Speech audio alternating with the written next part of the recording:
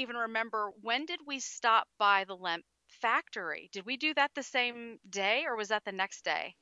I don't remember which one it was because we went out to where the cave was at, and Yeah. that had to have been the next day, Yeah, I like our think that was second day there.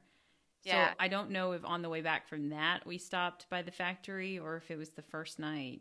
But I don't know. You know what? I'm messing this up. It was the very first night because I remember the pictures and I have my hair covered. Oh, okay. I have to say that because I'm not really sure I washed shampooed my hair that day. And so like every picture of me, I'm totally covering it up because it did not look right. But we go by the Lemp factory and we get accosted by these strange like candy van type weirdos like, Yes. "Hi little girls, would you like to be in a film for us?" No, sir. We don't want No. to be in anything that you're filming.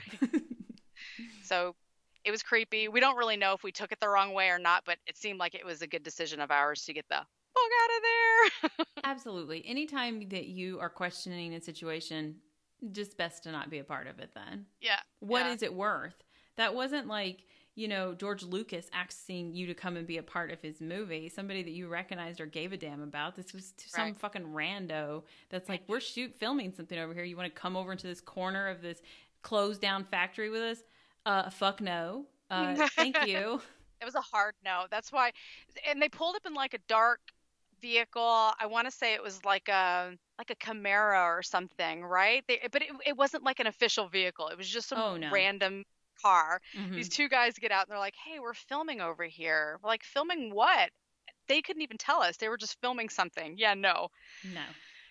So that was strange, but we did get to visit the factory. So check on the list.